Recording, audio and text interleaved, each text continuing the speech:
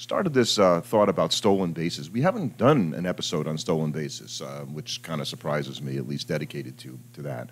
And we know that people are running more, and I started thinking about, well, is it really helping teams win more games? And I noticed this morning, as I'm recording just on the 4th of July weekend, that 6 of the top 11 stolen base teams have losing records. So clearly, just stealing bases isn't enough to signify a good team.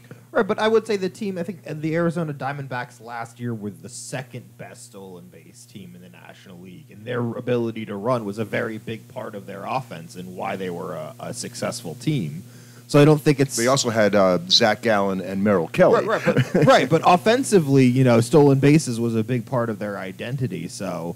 I wonder if it's all... I mean, immediately I would think about something like this where it's like, well, I guess it would make sense that teams that lose a lot would also run a lot because teams that run a lot are probably really, really young. You probably got a really young team that's got a ton of young guys that are more likely to steal bases up and down the lineup, but since they're young, they're not going to essentially perform as well. And maybe that's a way to cover up your overall lack of hitting because you're not expecting big-time hitting in situations because you don't have those kinds of guys. So anytime you get somebody on by a walk or anything like that, you've got to kind of get into scoring position because it might take, you only get one more hit. Right, because if you think about the last team that really won a World Series off the back of, timely hitting in the stolen base, I think I'd have to go back to the 2015 Kansas City Royals. They were really the last... That's a good comp. That's probably the last team I can think about that were like... Base stealing was a core part of their identity as World Series champions because every other team you're looking at, and what were they? Massive mashing lineups, right? Or really, really good starting pitching rotations. That Royals team's a good one because they beat what I thought was a better Met team that year.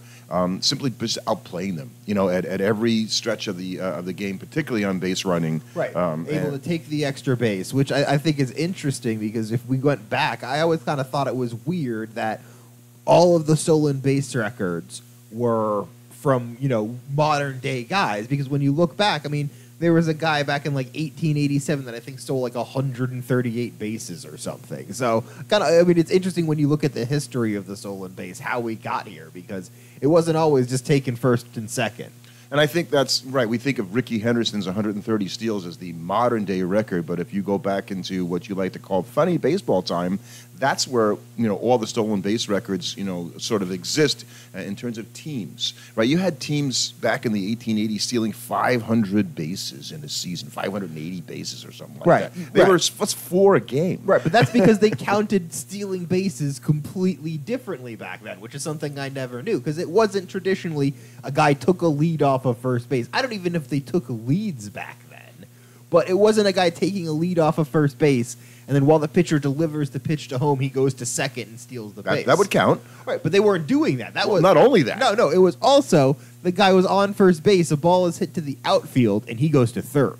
Right, and they gave him the base between second and third as a stolen base, which actually, in terms of evaluating a player's ability, that's not a bad statistic to have, taking the extra base. Right, it's actually kind of interesting because it would kind of let you know who are fast guys that are really good base runners, and who are maybe slower guys who are still good base runners. Because you can see now, part of that is opportunity, because obviously your ability to take the extra base is dependent on the guys behind you in the lineup.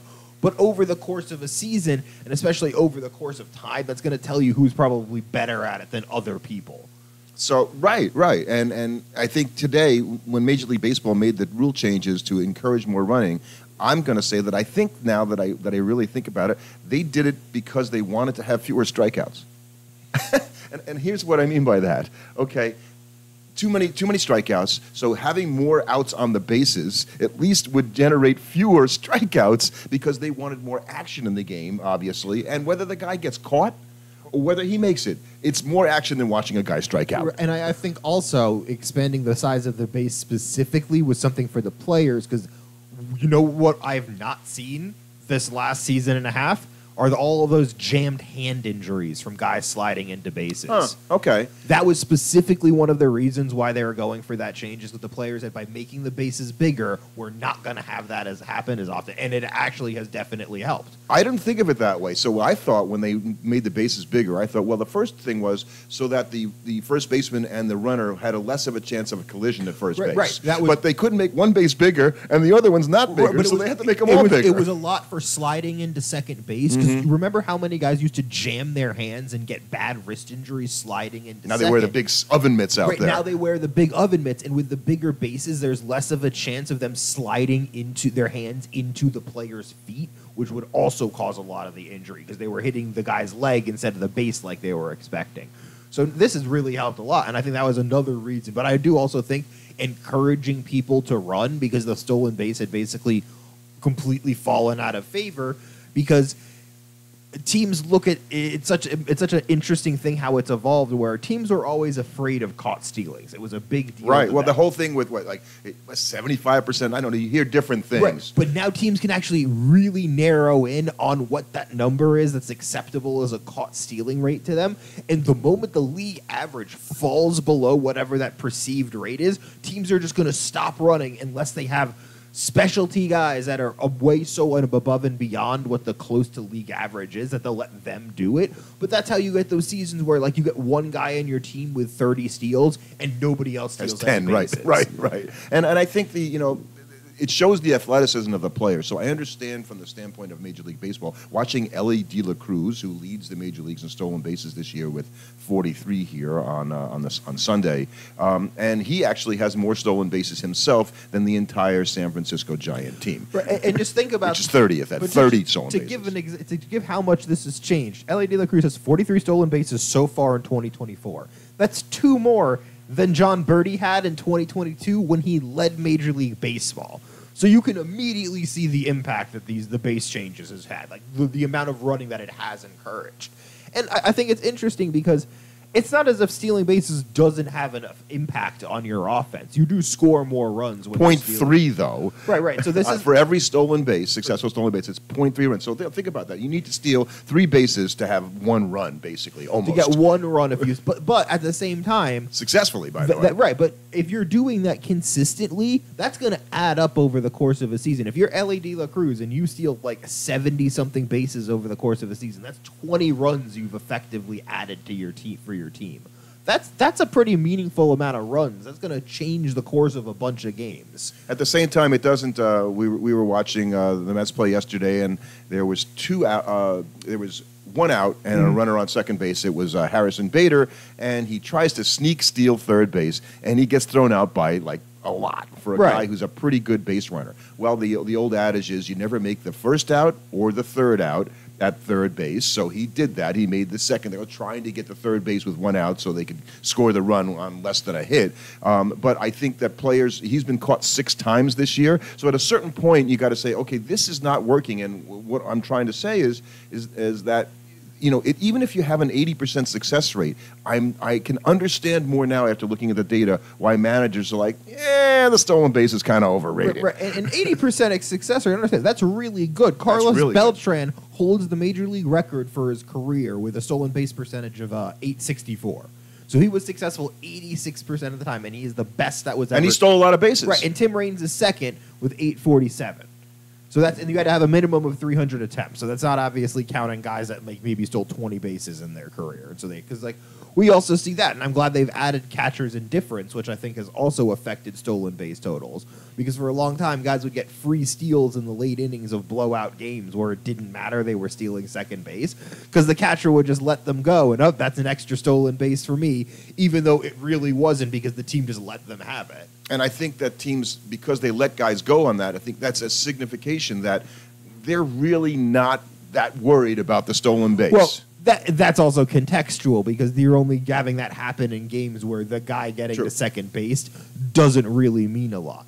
Because that's something that we don't really think about in the context of a baseball game, that a stolen base has value proportional to what the current score is. If the score is 15-1, the guy can, you shouldn't be stealing. That's an unwritten rule now. Well, now you're piling on. What if you're down? If you're down 15-1. Well, then you're crazy to steal. Right, but you're L.A. De La Cruz. You're really good at Well, it. then you should be running Right, always. But are his runs at that point, his stealing bases, are probably not adding .3 runs per game because it's just completely, like, it's interesting to think about, like, how, yes, he's going to score more, but it's not really it's not impacting the final score. Right, it might, oh, okay, now they're going to lose 15-4 instead of 15-2. Like, Yeah. did that really change anything? And so I think it's interesting where he's still getting a stolen base in that credit, but he's basically being allowed to have them because it can't really impact the game that much because of how each individual batter is the only way you can score a run. And stealing bases, there are, as you say, more important situations than others to steal bases.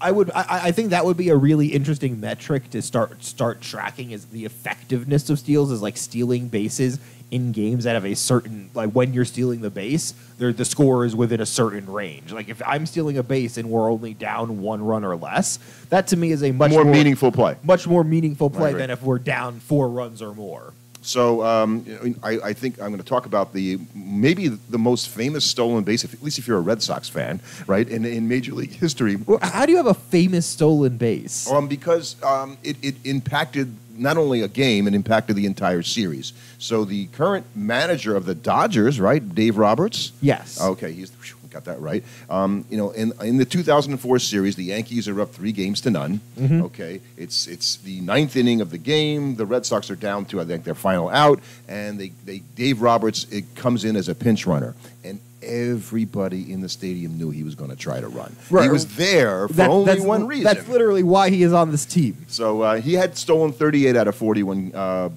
bases that year. So high expected, and it was a very tense battle to try to keep him at first. And finally, not only did he steal second base and ended up scoring a run that I think tied the game, the Red Sox won that game on a David Ortiz home run in extra innings, and then went on to win not only that game, they won the next 3 games and became the first team to come from 3 games to 0 down against the Yankees to beat the Yankees, and then they went on and won the World Series. So that singular play, I think, could be looked at. I think if you're a Red Sox fan, you're going, yeah, that kind of like changed everything. Right, because on the 2 pitches later, Bill Mueller singles. Bill Miller singles and scores Roberts to tie the game in the 9th inning. Yep. And so this was such a big. I mean, that's why that steal was such a big deal, because by getting to second base, he made it so that a hit tied the game, and then they win in extras on the Ortiz home run. And of course, and this is all off of Mariano Rivera, who was, I think, the only unanimous... The greatest closer in the history of baseball. Hello. Yeah, exactly. It's kind of wild to think about. So I think that sort of, for me, is the number one steal. I think the other one that I remember, and I don't know what impact it had on the final score, I should know, is Jackie Robinson sliding home, stealing home, and Yogi Berra jumping up and down because they called him safe, and Yogi still, even like 30 years later was like, he was out. So, that was because it's in the World Series, obviously, it makes it more impactful. Right, and obviously that's such an iconic baseball moment, because stealing home, stealing bases, stealing home has a special mystique around it that no other stolen. It's the most exciting play in baseball, right? Oh, I thought that was an inside the park home run. Oh, I was the one that said that too. Yeah, I think the inside the park home run might slightly, do that, only because watching a guy run, all around the bases is pretty cool. Right. There was one this week, as a matter of fact. Well, that was cool, but I don't know. Stealing home, that may be the most dramatic play in baseball. And it doesn't happen very much. And I remember I've cited that Rod Carew stole home 7 times in 1969 in one season. So I'm like, after the guy stole home 5 times, you think you'd be looking at third base to saying, this guy might try it, because he's done it before. And obviously, of stealing home, Jackie Robinson leads Major League Baseball. He stole home 19 times. But I think the most exciting thing you could do was steal home to win the game. And the last time that happened was 1997. It's only happened 35 times. That really surprised me. There was only 35 times in Major League history that somebody has stolen home. Now, this is going back to the 1800s. Right, and it's only happened 4 times in the past 50 years. Right. Marquise Grissom, who was a very fast base runner and a good ball player, stole home in 19... I couldn't believe that it took that long. We're talking over 25 years. Yeah, so stealing home only accounts for 1.6% of all stolen base attempts. And successful steals of home account for just 0.6 of all successful stolen bases. That's just how incredibly rare stealing home is. And I kind of hope that I don't remember seeing a guy steal that Marquise Grissom play. No. So I hope somebody does it soon. That'd be cool. Yeah, and I think because everybody's just so more hip to what's going on out there, it's just harder, right? You would probably have to happen even today against a left-handed pitcher, Right. You're going to need whose back is to the third base, right, and a guy side. like Ellie De La Cruz needs to get on third base and have it be like, okay, I could do it here. And wasn't it Harper who did a double steal and he ended up stealing home? Yes, but it wasn't a traditional steal of home. So I think that's why I didn't count. So there's a play that works certainly in Little League. Well, actually, you don't let you steal in Little League, so that's the wrong thing. Well, you just take it on past balls. The old first and third thing, yes. right? Which now, because of the devaluation of the stolen base, I don't think teams almost ever throw through to second base. There would be no reason, to take the chance on having that. The guys can do it. They can throw it down to second. It can be cut off by the shortstop or the second baseman coming forward and fire it home to the guy trying to sneak home when the guy's stealing second. But I don't see that play. Most of the time, they fake and then keep the guy at third base. Right, because it really depends on when they're stealing second, because I think teams are more likely to let the ball go through if there's less than 2 outs. Because if there's 2 outs, there's absolutely no reason to throw through and give them the opportunity when the guy can just get himself out at home plate. If I have 0 outs, then there's just more calculus in terms of who's on first, who's on third, what are the chances of throwing out the guy, what are the chances of the guy getting home. Because there's some guys where I'm like, okay, yeah, you're stealing to get around the double play, but I don't think that guy on third can make it home. Right, and I think that the stealing the base in general right now is sort of going down in terms of its overall value. Yet people are stealing more, so I think you will see steals of home. You'll still people try that stuff because it's fun and they're sort of encouraged to do it right now. Right, teams are encouraged to do it. We've seen teams be successful, and we do have to remember that we have to look at stolen bases completely differently starting from last season. Right. And we're going to have to let these next couple of years go by and build up data, because changing the size of these bases has obviously had a dramatic impact. And limiting the pickoff throws, I think, in particular. Right. You throw over twice, right, because, and you're ready to go. I still think both pitchers and runners have not figured out, and they're not gamifying the fact that you can only throw over 3 times in an at-bat. Only twice before the third time you got to get him or he gets the second. Right. I don't think teams are taking advantage of that enough and are not specifically trying to force situations where teams are up against the fact that, like, oh, I can only throw over if I throw over and don't get him, he gets the base for free. And I'm shocked at sometimes watching pitchers how they don't really even look at first base a lot of the time. Now, I don't know if they've got signals with the catcher and teams have adapted by having the catcher snap throw to first base, which doesn't count as a throw over. And that makes total sense, right? But that's a much riskier play, as we've seen even with our Mets, that there's a much higher chance for errors in the ball getting away on that snap throw to first base. Or it could hit the guy. Right. So it's a much riskier play than just the soft throw over to first base to check them. Right. So the Reds lead Major League Baseball in stolen bases as we talk here, and only by a few over Milwaukee. And it's kind of interesting that one team has a losing record, and like I said at the start, it's a 50-50 thing. Just because you got a lot of stolen bases doesn't mean that you're necessarily going to be a winning team. But look how teams have adapted. So the Reds right now lead Major League Baseball with 128. Last year they led also with 190. So think about how many more stolen bases they have at this point in the season compared to last year. They're going to break whatever they're going to go over 200 for sure. They're going to go over 200. And the Brewers and Nationals are right behind them. So we're starting to see teams really adjust. And I think that the Giants, we knew they were going to be. Some teams just are going to be slow plotting teams because there were teams that have always been slow plotting teams. And it just kind of depends on your roster concern. Like the Mets don't steal a ton of bases because they don't have. They're middle of the pack. They're middle of the pack, but that's only because of Lindor and Nimmo. And now Marte's been out. He was the guy who stole bases. Doesn't even right. Everybody else in that lineup is not even a threat. And I think it becomes a bit of a feeding frenzy when it comes to teams running. Like there was a point in the season where the Mets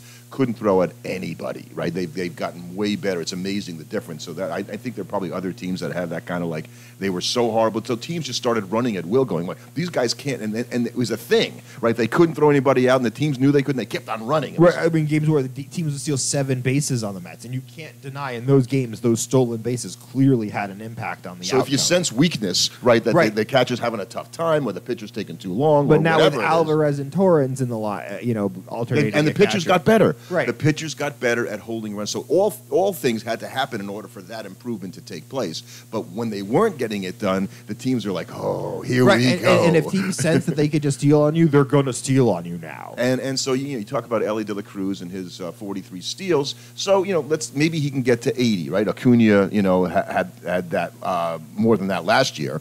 But in order to get to Ricky Henderson's 1,406 career steals, just to give you an idea, right, he'd have to steal 80 bases for the next 13 seasons. Right, just an unbelievable number of bases. Now, that happens when you play 22 years like Ricky Henderson did. But I think what also that speaks to, and something that probably elite base stealers like Ricky Henderson specifically don't get credit for, is you have to be really good at getting on base. The greatest leadoff hitter in baseball history. You don't think, because that's going to probably be L.A. De La Cruz's biggest limiting factor, is he's not particularly great at getting on base. Right. Well, Ricky was really good at getting the walk as well as hitting the home run. So that was the thing. He was a good hitter, and he walked a ton, so his on base was really high. So that's the scariest thing a base stealer can do. It's almost not even that he's good at stealing bases; it's that he's good at getting on base. And I don't think De La Cruz has what, now maybe Acuna had that a little bit last year, what Ricky did when I watched Ricky play. Man, he get on first base, and it's like, well, here we go. It was inevitable. Yeah, he's going. What's he going to go? He's going to go now? Is he going to go in the next one? He's going to steal third, and Ricky was better at stealing third than he was at stealing second. And today, it just seems like teams are not willing to do that. And how he did it, was because he was just a really good reader of the situation. You got to have speed, got to have athleticism, all that stuff. But his intelligence and his understanding is probably underrated. Ricky's career on base was 400. Yeah. And Ellie's having, that's a nightmare for a team. Right. He's on again. And Ellie's having his best career season ever this year, and he's got his best on base for his career, and it's 343. He's a career 320 on base. That's not elite. That's a huge difference. Yeah, you're right. 60 points is a huge difference. So, I think it's fun to have, and he's a really exciting player to watch, and I think Major League Baseball has, done a nice job in terms of encouraging something that really doesn't seem to me to have a huge impact on winning baseball games. Now, if Ellie does figure out the batting average and the on base, and he gets closer to Ricky's 280 and 400, then he's going to be a player in that mold. He's going to put up a Ricky Henderson-like career. Well, the good thing for him is he's still so young, right? So you could see him putting up, 60, 70 plus stolen bases for 10 years. Right. And when you get to 800 stolen bases for a career, then you can start going, wow, right, because if 1,400 not that far. If he stole 80 for the next 13 years, he'd only be 34. So, or 35. And Ricky was amazing at stealing bases, by the way, late into his career, which is just amazing in and of itself, that he didn't really lose, too much in the way of speed, and he gained his, experience. Yeah, Ricky stole 66 bases at age 39 for Oakland. Well, he was slowing down a little. but he stole 37 next year for the Mets, and 36 the next year. He stole 31 for the Seattle in 2000 at age 41. 41 years old. So Ellie could totally put together a career like that, but it's going to be predicated on him having the average and the on base that allows him to get on base enough to generate those opportunities to steal all those bases. But then if you look at I think the thing I'll close with is that if you look at the list of all-time stolen bases, there's nobody who's playing, now that's anywhere near, in the conversation in the top 20 or anything like that. I think that's something that we could very much be talking about differently about 10 years from now when you've got a whole bunch of guys that have only ever played with these new bases. I just sure hope it helps the team win some darn games.